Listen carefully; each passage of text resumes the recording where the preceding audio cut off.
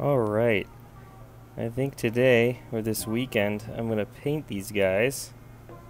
Or at least make a good dent into the progress on painting these guys. And I'll do like a quick rundown of how I do that process. This is the set of brushes that I mostly use. I think I just picked them up from Hobby Lobby in the miniatures making section with all the paints and the brushes and everything. They've been working just fine for me. I keep them safe by hanging onto these protective tubes to protect between paint jobs. I also use these mini brushes occasionally to get inside some hard to reach crevices and features on some of the parts. The little thistles on the end of these little brushes, they come off pretty fast, so I actually use them to dip in and grab small amounts of paint for mixing with these little brushes instead of using these to mix my paint on my wet palette, which I'll show you how that works in a second too.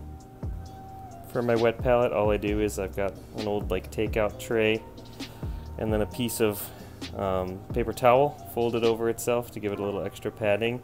And then this isn't wax paper, this is parchment paper, and this is actually the barrier that the paint will sit on that keeps it semi-moisturized to keep it from drying fast, but not mixing in the water into the paint to make it thinner than it needs to be.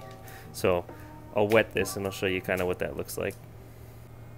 Now that I put the water in there, you can see that it's sticking to the paper towel, but there's parts of the surface that have the water droplets on them, and that actually, I'll use that water a little bit to loosen up my paint, to get a little bit lighter mix or easier application. But then there's some spots that are more apparently dry, but they're still semi-moist through the barrier of the parchment paper, so it keeps that paint dry faster when you're working with small volumes of paint that you don't want to dry out fast. It's a great technique. I saw it when I was looking up painting originally, these miniatures. Some really good channels out there that have a lot more skill than I do, just learning from them and getting started. Anybody who's done watercolors also knows about having at least one or two water cups. Generally the watercolors, you have two. One that's going to be cleaner and for thinning out, and one that's just going to be for the mess and for the cleaning. For miniatures like this, I usually only need one. This is generally what my setup looks like when I'm painting most of the time. Keep my brushes that are currently being unused on the side, and then I got my palette in the middle here, and then my dipping brushes to grab the paints from up here, which I take out periodically to mix or to grab fresh. And then the screwdrivers are actually what I use to consistently grip. It lets you manipulate the piece without touching the paint that you're putting on there, and you can position it in places to get paint where you wouldn't be able to normally reach very easily if it was sitting upright or if you were painting on it directly. So this is a great tip that I found, sticking them with just a little bit of sticky tack to the screwdrivers, or sometimes I got bigger pieces and I can grab it and actually stick it to an old pill bottle. So another great one for bigger pieces I use for these. Now before I put any colors on any of these guys, we're going to need to put a little primer layer on here, which means I'm going to spray paint them with white spray paint. There are specifically surface primer paints for plastic surfaces and like that. This works great. You can find this in the model section of Hobby Lobby. It's a little expensive for the size of it though. So after this one ran out the first time, I just switched to a bigger, regular, just like matte paint. This has been working fine. It's just you got to make sure it dries before you try to get any of your special, acrylic paints on there.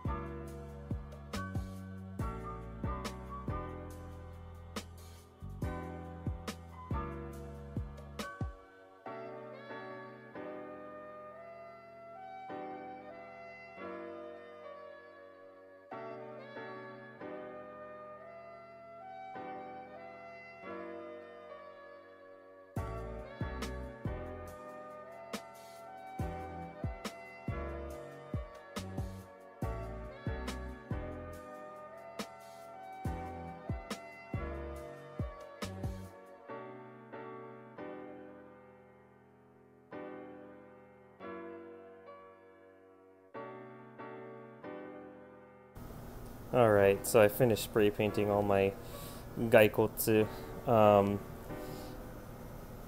It looks alright. They got a little heavy-handed in some places. That's the downside of using more generic purpose spray paint. Not quite as uniform as like the, the higher tier model specific paint, but this should be able to get the job done. They should be able to dry pretty fast, and then we can move on to actually painting them with our miniature paint. So, looks good. See you in a little bit once they're dry. Our little skeleton squad is looking ready to roll here, so I think we're going to start with one of these bike dudes and then move from there. Focus, there you go. Blah. Generally with this process you want to work from light colors to dark. Thankfully for this job it's going to be pretty decently easy since our primer has almost got them to the colors that we want them at. But generally for the skeletons I usually find that a mix of white and tan gets the job done for bones pretty good, and then you can add a little bit of detailing and dirt later, but for the most part this should be a pretty decently easy job to get at least started. And like I was saying earlier, I'll use one of these brushes to get my paint out of here. So anybody could do this. They could use a toothpick. Oh, normally I don't go that deep, and normally I don't have a camera on, so that's probably why I messed up. But grab a little bit of that paint. That's how I mix like small amounts of it. Just grab a little bit more. Just get a little bit of that ready to go.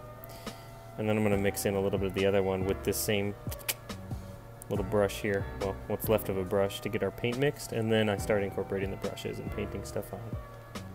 Got a nice little off-white cream color for the skeleton. It mixed with a little bit of that water droplets we saw on the surface.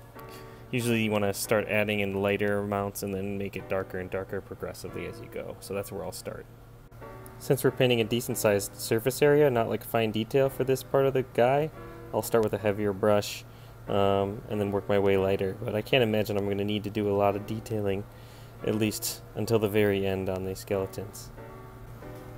Get the brush a little wet, get it ready to go, and then I gotta figure out how I'm gonna film this. Alright, I think I got a decent setup for this to at least get the process going a little. So I got a little bit of a wet brush now. I'm gonna start make sure it's not super wet, because then it's gonna thin out even what I've already got thin wise. The paint's coming on there nice and thin, and then I'm gonna start just coming on there.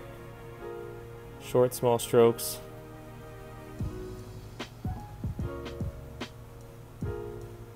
Get a nice starting layer on this guy, just to get things started. And like I was saying earlier, you just kind of slowly build it up from the bottom layers, or from the lightest colors first. That's how I do it. And we work from there. This is going to take a while, but I'll come back to you in a little bit here and see where we get to. The reason you paint light colors first is that painting over them is a lot easier to correct than if you had dark colors on there first. Obviously this is not hard and true. Sometimes your characters are going to have darker features on lower layers, quite literally on their skin surface first. But generally you're going to want to paint the lighter colors first. Got our first off-white layer on this guy. Probably doesn't look too much different from the bright light that I got going on here, but yeah, the reason you do this first is it's just easier to go over light errors and mistakes than it is to go over dark errors mistakes. So generally I'll be working on more than one at a time, and in the time that the first layer dries on the first couple parts, I'll be working on the next two if it's like duplicates, and then I can go right back in the cycle and the loop of getting to the second layer on these guys to start getting the dark colors darker and darker and darker as we move along. You can kind of see it a little bit better there, that cream color that's coming into the bones a little bit after just one layer. But this guy's drying pretty fast, and I got the AC humming away, so just keep going on him. Starting to look a little bit more yellow and bony after another layer. Colors are a little bright and intense, but I think this part's going to really benefit from that wash my sister got me for Christmas, to really bring out some of the details. So once I paint his spear, I'll show you kind of how that one works, because that's going to be probably pretty cool to enhance all the crevices and sections of bone that are hollow. Like I was saying, I try to take good care of my brushes, so clean it off, rinse it off, and then bring it to a point again, and then I put it back in the little plastic sleeve cover. I am sad.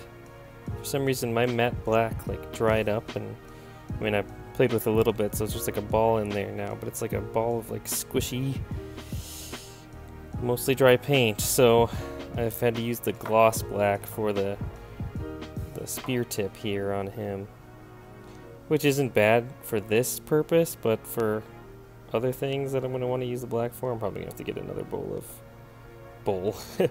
another little tester paint full of a more matte black. Unfortunately, I'm going to run to the store for that, but I'll show you a little trick, because this isn't going to be a black tip, it's going to be actually like a metal.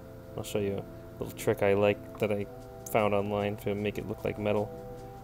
So after you've painted a surface black, you can use, if you got a silver metallic paint, which if you used it by itself, it would look a little too kind of funky and a little too chrome-like, in my opinion. So the trick I learned that I saw online is you get like a pretty dry brush, or get a little bit of the silver paint on here. Just get it on the brush, and then do a couple swipes to get it like dry, and then you brush it onto the tip of the whatever surface you were trying to make that look like brushed metal. So I'll show you what that looks like. See how with the black underlayer and then the light brush on top, it looks more like iron or steel than, you know, a brand new Toyota Camry rolling down the highway next to you. A little bit more real, a little bit more rugged looking for that metal piece. This is the wash I was talking about earlier that my sister got me for Christmas. This is what's hopefully going to bring out some of the details on the skeleton and really make him pop. You work from the bottom up when you apply it. You start at the feet and then work your way to the head, and what it does is it gradually sinks down, thanks to gravity, into the crevices of the features on your part, and then it really brings out some of the details, makes them pop. The trick with that is you kind of have to apply it all really fast and make sure it covers the whole surface and it doesn't pool up too badly in places, but damn, it really worked wonders for the skeleton. I thought it would work great, but guys, it's been seconds since I recorded the last video, and look at what that wash has done. I haven't added any other paint other than that wash layer, which I mixed a little bit in here with a little bit of extra water just to loosen it up a little bit, and I just applied that wash layer, and it's just naturally settling in all the crevices of the skeleton, and it looks amazing. I have not painted another dollop of any acrylic paint on here. That's just the wash making it look and enhance all the shadows and all the crevices. While it's still not fully dry, you can go in there with a wet brush like I just did and dab it out of some of the places you don't want it to like really build up, like in that little forearm spot there was a lot pulling up, and you can go in there and you can clean it out with a slightly wet brush, and then, you know, wipe it off on here, get some of the extra out there. That wasn't from that, but still, make it look a little bit neater. It does tend to make the part look dirtier, which is, for the most part with D&D stuff, looks good, but if you're really trying to get bright colors to pop on a feature of, you know, something that's not meant to be like super dirty, you're gonna probably want to go easy on the wash, or pass, or do it after you do this wash layer. This is definitely the best outcome I've had with the wash so far. I mean, that looks great. I love how it came out for the skeleton. I'm gonna have to do this on all of them for sure. My last step is painting the bases. I'll just go probably black. Might go gray, who knows, depending on, maybe even green, depending on the environment. I generally don't do too much with the bases special, like putting like patches of grass on there. I try to keep it simple.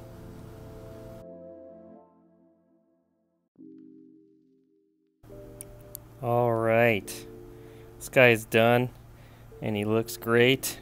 Painted, the base is painted, everything's all set. And you're like, oh yay, I'm all done. Nope. That's just one of you know, just as on this last batch of, 7. So there's 6 left. So you can imagine it adds up, but you could sit here and plug away and do this to music or put on a favorite TV show and really kind of get in the zone if that's the kind of thing you like to do. Anyways, thanks for watching. I'll maybe post some pictures or something about some of the other ones I make from this, especially that, that one climbing the mountain of other skulls. I think that's kind of dope if it comes out nice. So, all right, peace out, everybody. Have a good one.